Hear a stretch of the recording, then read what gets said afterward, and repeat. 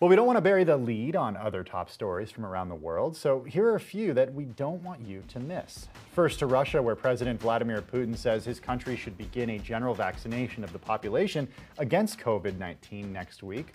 Putin says more than 2 million doses of Russia's Sputnik V vaccine will be ready within the next few days.